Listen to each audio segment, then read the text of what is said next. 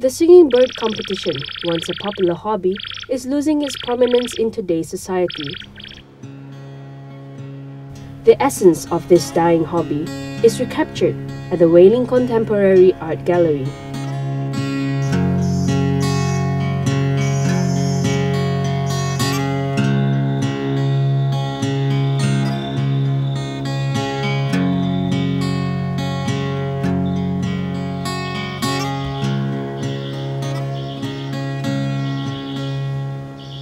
I want to attract people by using a very electronic sounds that imitates a very natural bird singing, and it gives them the pumps when they see that this is actually a fake, bird's song or birds calling. I come from this generations, so these are my mediums, electronics, gadgets, wires, and I treat it equally a creative process as you make painting on the canvas, and yeah, I enjoy the process of soldering stuff, connecting electronic devices, programming. In this show, I reuse my old work to turn it around to try to become a cage, a support. But anyway, it's a support for the egg because I have done painting.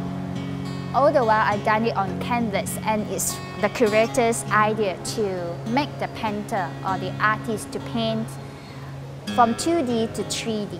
So instead of making a totally new work, I reuse my old work which I have painted on 3D objects, like painting on paper mache and on ostrich egg, and combine the two together and to give it a new meaning in the new context that is another gallery.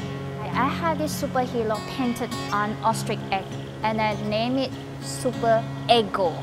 So superhero, they have a proud ego, they are strong, okay?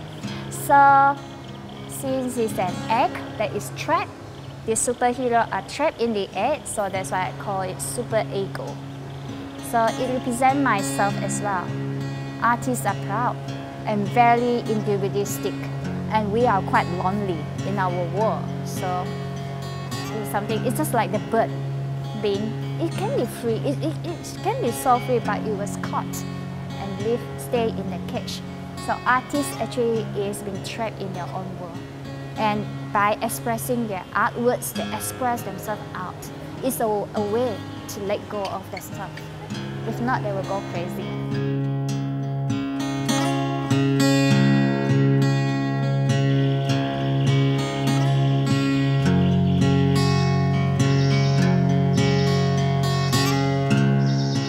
So what I do pick up is that I find it interesting because what she did talk about is the comparison, and she make an analogy between going to understanding art and how she's intrigued by the bird contest. So I take that up as a point that I could play with, and this way I come to my work.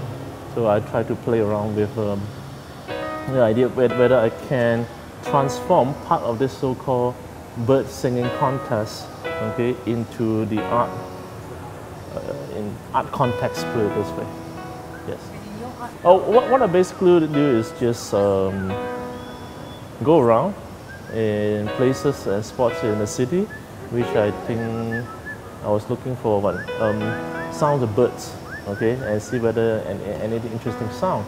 So I do target some of the spots that which I think could have lots of sound of birds, for example, near the jungle forest where I stay in Malawati, and accidentally I discovered a jogging path in Wangsa Maju, for example, so where a lot of people work out in the morning. So I thought, okay, let's see if there are any bird sounds and then insects as well. So what I do is that when I go recording the sound, and I would I use a proper sound recorder.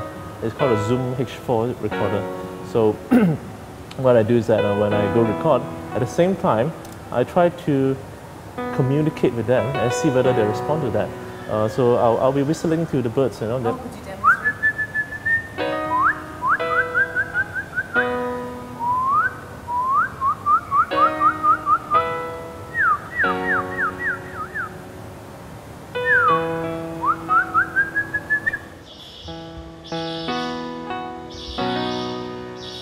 Visitors to this exhibition can participate and vote for your favorite bird song with entries of your own slogan.